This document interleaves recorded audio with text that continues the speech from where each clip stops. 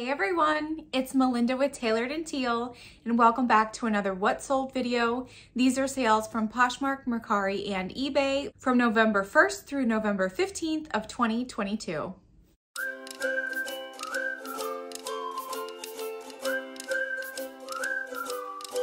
If you are a new subscriber to my channel, I put out these What Sold videos twice a month or every 2 weeks, where I go over every single sale that happened on the 3 platforms that I sell on. And as always, we're going to start on Mercari, but unfortunately I had 0 sales, so we're going to move quickly onto Poshmark, where I had 13 sales. The first sale on Poshmark was a pair of earrings that I sourced from Whatnot. This was a pair of antiqued gold flamingo earrings. They were very lightweight, but very cool and very fun, and they sold for $11 with discounted shipping. The next sale was a pair of jeans from the brand Cotton On, and they were a faded black mom jean with 0 stretch to them, and they sold for $15. Next was a bundle of some vintage jewelry. The first item in the bundle was a pair of vintage Avon knotted gold tone earrings with a little clear rhinestone in the middle, and then a pair of butterfly and faux pearl sweater clips, and they sold together in a bundle for $18. Next sale was a sample perfume. This was just 1 vial, but it was the Calvin Klein Euphoria Blush perfume sample, and it sold for $7 with discounted shipping.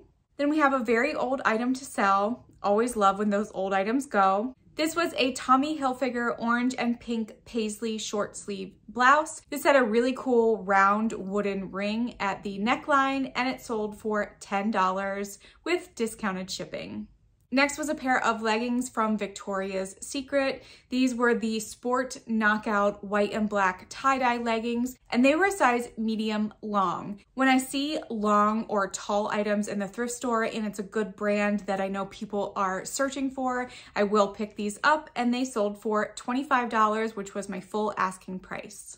Next is an item that I lost money on, but I'm not upset about it because it's kind of a larger item and it takes up a lot of room. And I still have several other items like it that are taking up room and also need to go. So this was a big floppy hat. It was the brand Hat Attack, and it was a 100% raffia woven Goldie sun hat. And it was called the Goldie sun hat because it had little gold flecks of material within the raffia, and it sold for $30.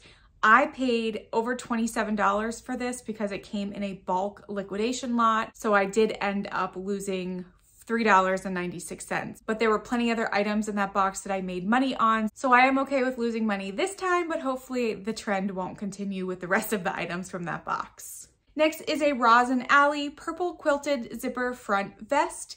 This was from my Helpsy outerwear box, and it sold for $14 with discounted shipping. Next is an item that I purchased from Whatnot that I actually purchased for myself, but never ended up using it or finding a use for it, so I did resell it. It was a blue speckled art glass squat vase. It was signed underneath Italia 2006 in a very, very long, what I think is Scandinavian name. I searched hours for the artist of this vase. I even tried Facebook groups to see if anyone recognized it, but no one did. So I just sold it as an artist created vase. I did spend over $25 on it with all the shipping and the taxes and everything from Whatnot, but I did sell it for $45, so I made a little over $10 in profit, and I'm happy to pass along a beautiful vase to someone who will actually use it, at least I hope so. Next is a New With Tags Original Deluxe plaid gray jacket. This was a size 5XL, and it came out of a ThredUp Rescue Box men's items, and it sold for $25, which was my full asking price. And the customer did message me after they received it saying that since they are a big and tall guy, usually coats like this doesn't fit them well, but I guess this one fit perfectly. So I am pleased that the customer was happy with their purchase. Next is a pair of Old Navy boyfriend fit raw hem jeans. These were a size 14. The customer and I kind of went back and forth on a price, mostly because I had sent them a previous offer with discounted shipping, but they missed it. So they sent me kind of a lowball offer. And when she explained what she was trying to do, I understood. So then I sent her a $12 offer with discounted shipping. This came out of a ThredUp denim rescue box, so my cost of goods was pretty low, so I was okay with letting it go for $12. Next is a vintage wooden beaded oval hanging mirror. This I picked up at a flea market for only $2 and it sold for $20 with discounted shipping. And the customer told me that they were redoing their whole house in thrifted boho decor and this was gonna fit in perfectly. So I hope that they enjoy it. And then the last sale on Poshmark was a soft surroundings robin egg blue tank maxi dress that had pockets as well. And this dress did have one tiny flaw. Goodwill put their tag near the shoulder area, and when I removed the tag, there was a small hole left behind. So I just took some white thread and did the best that I could. If I had blue thread, I would have used that, but it's near the shoulder and I'm not really sure many people would notice. So even with a flaw, this dress sold for $24 with discounted shipping. So of my 13 Poshmark sales, I had $256 in sales, $55.15 in fees. I gave out $12.04 in shipping discounts, giving me a profit of $188.81 with an average sales price of $19.69. Moving on to eBay, where I had 16 sales.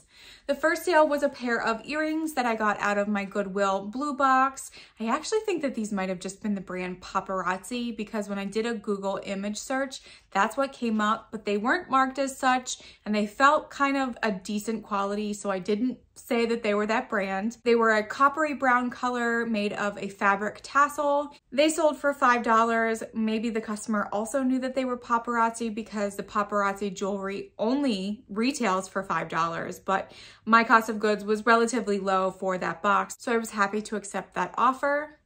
Next up was a pair of boots. This was the brand So or SO. It's a Kohl's brand. It was the Hackberry Cognac lace-up sweater collar boots. These sold for my full asking price of $17.99, and I'm pretty sure they came out of a ThredUp rescue box. Next is a dress by the brand Laundry by Shelly Segal.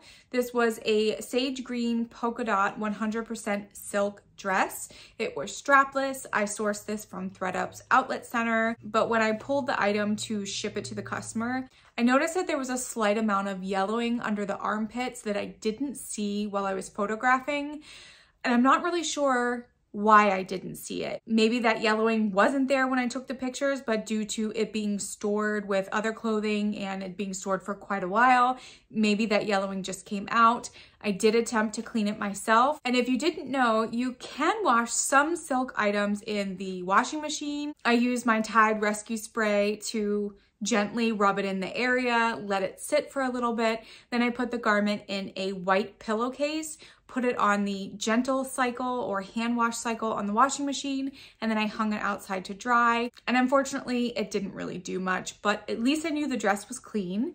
The item sold for $29.99, which was my full asking price. I did write the customer a very nice note explaining the situation and offered to have it returned back to me for free shipping with a full refund if she was unhappy. It's been 2 weeks now and I haven't heard anything from the customer, so I'm assuming that everything was fine. One of the biggest reasons why I mention all flaws, even the tiniest amount of flaws in my listings, and also if I miss them while packing up the item, because sometimes what I think is a flaw won't bother the customer at all. And that is why I will always send the customer the item with a note explaining everything so that the customer decide if it's a deal breaker or not, rather than losing the sale altogether. I'm not necessarily saying that that's the correct thing to do. I've had a few people reach out on Instagram saying that they will offer the customer a partial refund, still send out the item, message them, give them the choice, but this is just how I do it, and definitely do what works for your business. Next is a new with tags, International Concepts, red paisley, ruffle, smocked chest, wide leg jumpsuit.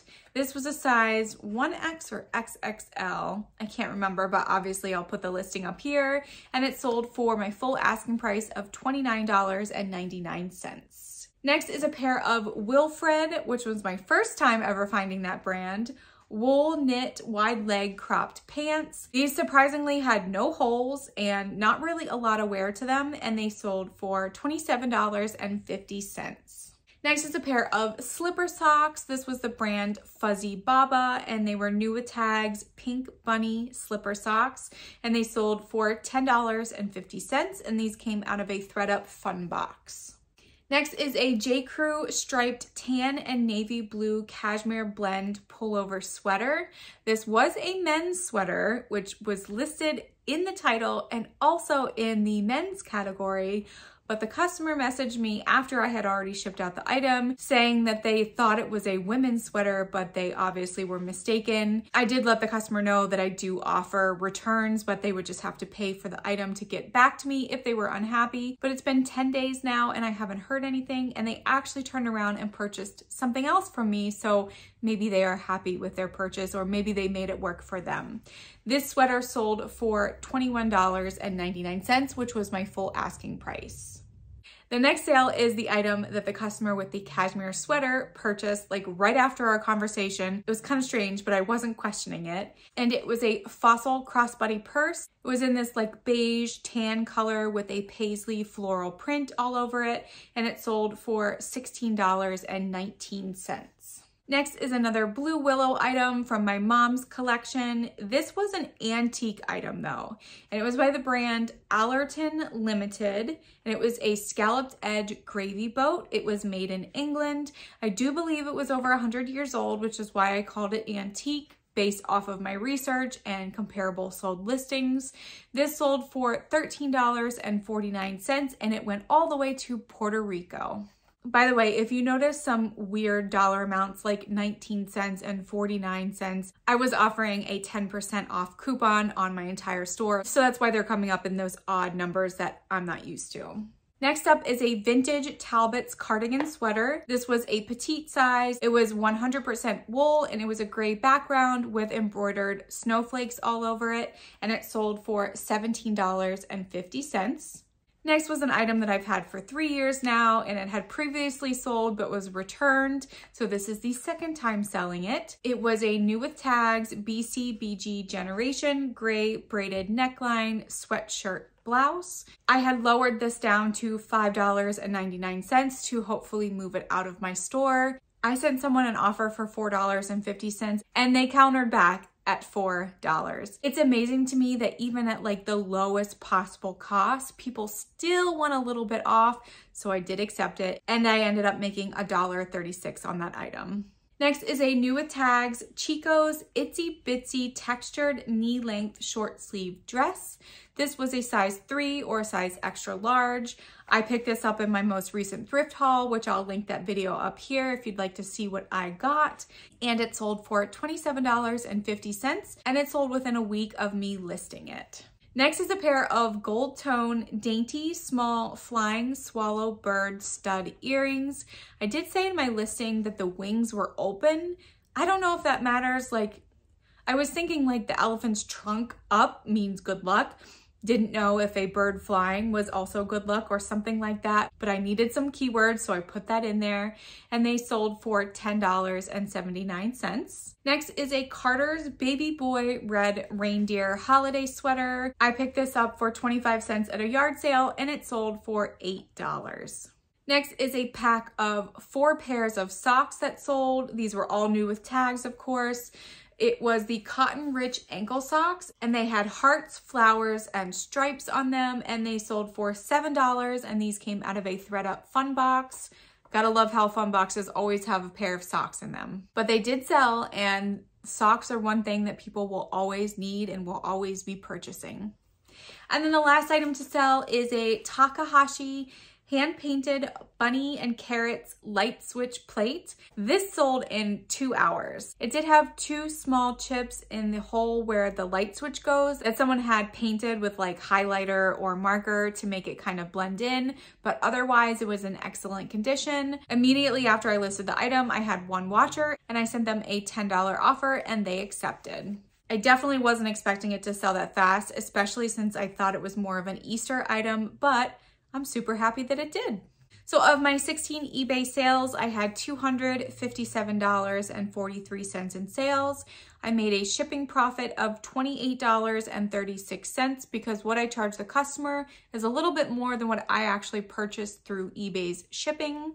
I had $65.89 in fees, giving me a profit of $219.90. My average sales price for each item that sold was $16.09. And now moving on to my total numbers, where I had 29 sales from November 1st through November 15th of 2022. I had $513.43 in sales, $104.72 in fees and shipping discounts. My cost of goods this time was $149.63, giving me a profit of $259.08. And my cost of goods this time for each item that sold was definitely higher than what I like it at $5.16. I like to keep that number under $4, but there were quite a few pieces that I paid a little bit more for, so that's why that number is quite high.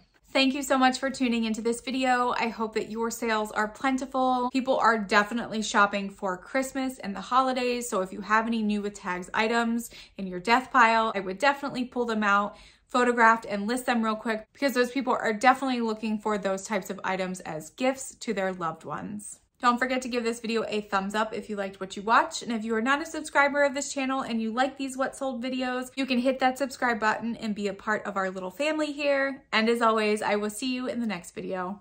Bye.